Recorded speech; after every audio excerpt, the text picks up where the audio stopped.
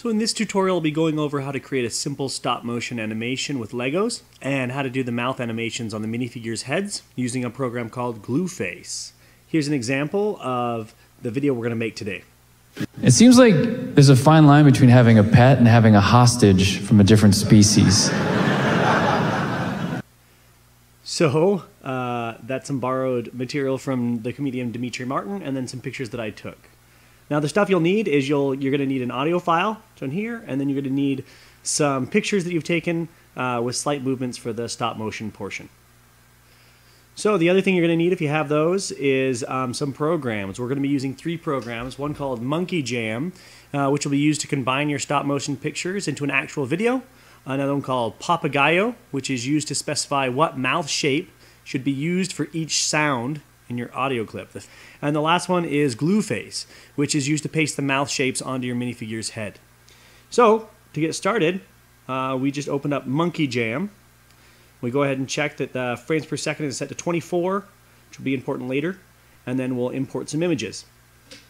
Mine are all, I think, just on my desktop. So I'm going to import these images here. You can specify right here how many frames it's going to hold it for. I'm going to change that to 7, and then I'm going to import them all. Now once they're imported, you can start dragging around the frames. But first, what we're going to do is import the audio clip so we can line up our frames with our audio. So let me find the audio clip real quick. There it is. Okay, now if you press your right mouse button, you can see, you can hear the audio as we're going through this. So now I can start lining up the frames. You just drag and click and drag, and you can move the frames around. You can extend the frames, how long each, how many frames each picture is held. So I'll just do that real quick. You can also line it up with the audio by clicking the audio and playing it to see which frames need to move when. So this program will just allow us to make a video out of all these different images.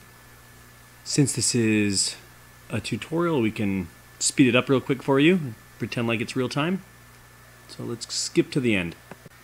Okay, so once we've got that finished, and we got everything the way we want it, we're going to go up to the top here, and there's a little TV button. We're going to click that TV button. That is our preview to let us see what we've got so far with the audio. I'm going to fast forward through the preview processing. That kind of takes a while sometimes. Cheated here, and this is what it should look like. There it is. That tells us it's done. Let's hit play. It seems like there's a fine line between having a pet and having a hostage from a different species. Looks good enough for what I need it for, so we'll go ahead and save this out. Now before we save it out, we're going to clear the audio. GlueFace, the program we're going to use next, needs it. This file is an uncompressed AVI. It also needs it to be in 4:3 aspect, or else it just will not work in GlueFace. So that's why we delete the audio, and also the audio is just not that great in MonkeyJam, as you heard. So we'll do this as an uncompressed AVI. I'm going to call it DM for Dimitri Martin, pet hostage _MJ for MonkeyJam, and then save it out. Again, I'll fast forward through the saving process. That again takes a little while. So we'll fast forward through that. And there you go.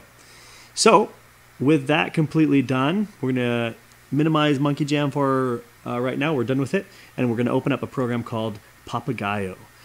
Papagayo is going to let us specify what mouth shape should be used for each of the different words. So now we drag in our sound file that we're going to use with the video, and you can see the waveforms there. And then normally underneath there's a text box, and we would normally just type the words in the audio file, but I've got them in a text file, so I'm just going to copy and paste them in. Now you can see them up there.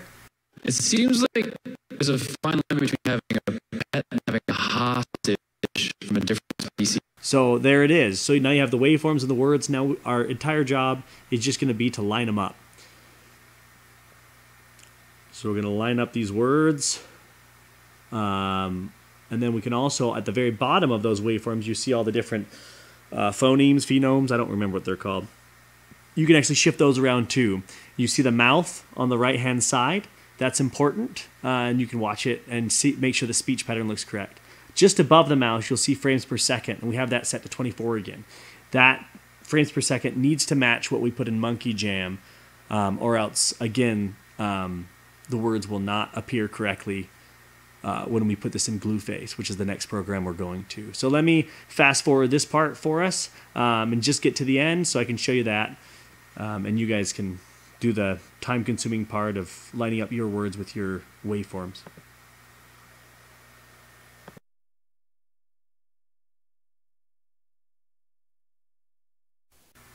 It seems like there's a fine line between having a pet and having a hostage from a different species. Cool. Well, that's good enough for what I think I need it for. So we're going to go ahead and export that with the bottom in the bottom right-hand corner with the export function. Save it where you want to save it, and it's going to be a .dat file. And it should put that extension on there for you if you don't do it manually. And that's all we're going to do in Papagayo. Once we save that out, should be good. We're going to minimize Papagayo. We're done with it. And now we're going to open up the final program called GlueFace. So we open up GlueFace, and the first thing we're going to do is import that first video that we made in MonkeyJam. And there it is. And then next, we're going to open up that .dat file that we just barely made in Papagayo. There it goes, and that's going to specify all the mouth movements. And finally, we're going to import a mouth. Now let me show you where all the different files are. It's wherever you installed GlueFace. That's where it is. And then I think the Lego N faces are pretty good, so I'm going to use one of those. So imported a mouth right there. Imports it kind of at a ridiculous size, so we're going to go ahead and change it a little bit. You've got your controls on the left-hand side. And there's our mouth. So we can move it around. Kind of place it more or less where the mouth is on the minifigure, and then let me show you what it looks like. See the mouth movement? Just like we defined it to do in Papagayo. And then a couple of the different controls you can do is you can specify the radius of the minifigure's head, more or less. You can also spin the mouth on that cylinder that is the head, the minifigure's head. You can also change the size of the mouth depending on how big the head is and where he's at in the frame. We can also spin it to be wherever we need it to be in case someone's at a different angle. And then finally we can move it to wherever we need it to move it. Now, GlueFace uses keyframes, so you can define any one of those 5 properties at any one frame. However, here's the word of caution. If you set a state at frame 0 and then change the spin, say at frame 20, GlueFace is going to linearly interpolate the spin between 0 and 20. So I do what's called setting anchor frames. So right before I make a big change, I'll set a frame that is exactly the same as the last time, and then do the big change in one step between one frame and the next step. That way nothing's spinning slowly when I don't want it to, if that makes sense. It probably doesn't, but you'll figure it out as you go. So I'm going to leave this mouth and let it pretty much stay in the same place on his face. His head doesn't move too much. Just at the very end, see when I get there when all the mouth movement stops, I'm going to go ahead and switch it back from the Lego N smile back to his sly cricket smile. So in order to do that, I'm going to select spin. I'm going to set that anchor frame that is pretty much the exact same spin as it was before, and then I'm going to move forward one frame, and then I'm going to spin that mouth off his face. Now you can see how the mouth just goes away because it's on the other side of the cylinder, which is not visible. Cool. Well, we're done with this part so far. It was a pretty simple one. Let's go ahead and save it out. Save that file out wherever you want it to be. It's going to be another uncompressed AVI. That's all it saves it out as.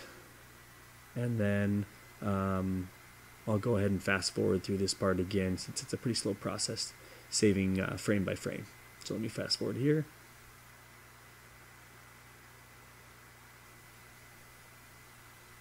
Great. So there it is. We're done with GlueFace as well. We've exported the video. Now the last step is just whatever your favorite movie editor is. Go ahead and open that up, and you're just going to use that to combine the video with your sound file. So I'm going to import the video into Windows Movie Maker, which is the program that I use sometimes, and then I'm going to import the audio, and then I'm going to save those two things out, export those, and that's the final step of making our video. So let me save that real quick. Call this Dimitri Martin Pet Hostage Final. Save that out, and I'll expedite that process as well. There it is. Cool. We'll go ahead and watch it. Make sure it looks good. It seems like there's a fine line between having a pet and having a hostage from a different species. Congratulations, you've now made your first stop-motion animation with mouth animation. And all the different downloadable content, all the different locations for the different open source programs, MonkeyJam, Papagayo, and GlueFace should all be down in the video description. Good luck, happy editing.